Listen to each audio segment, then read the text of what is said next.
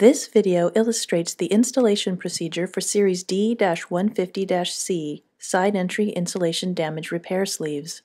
These sleeves are designed to repair and seal primary wire jackets with chafed insulation, radial cracks up to 360 degrees, or nicks and/or scrapes up to 1/4 inch long. To install the sleeves, you'll need the tools and supplies shown here. See Installation Procedure RPIP-1101 for more details. Set the heat tool temperature to 550 degrees Fahrenheit. Set the fan speed to low.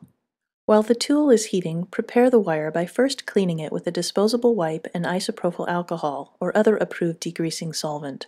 Dry the wire with a wipe. If you're repairing TFE or PTFE polyimide tape-wrapped insulated wire, you have one additional step.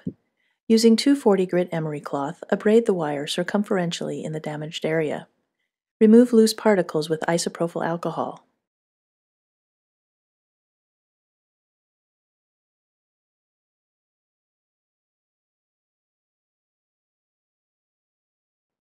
Dry the wire with a wipe.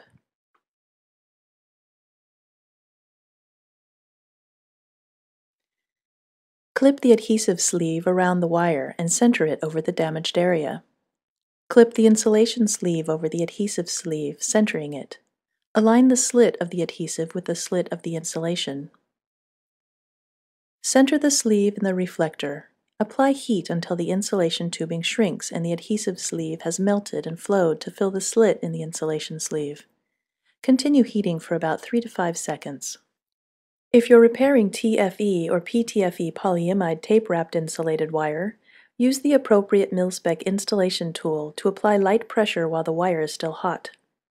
Allow at least 10 seconds before removing the installation tool.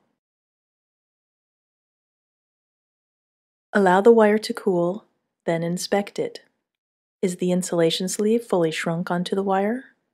Did the adhesive melt and fill the slit of the insulation sleeve? Did you completely cover the damaged area with the sleeve? Did you take care to not overheat the insulation? Check for burning, browning, and severe darkening. If you answered yes to these questions, you have successfully repaired and sealed your damaged wire. When installed correctly, the assembly meets the performance requirements of TE Specification D-6201. For more information, visit te.com.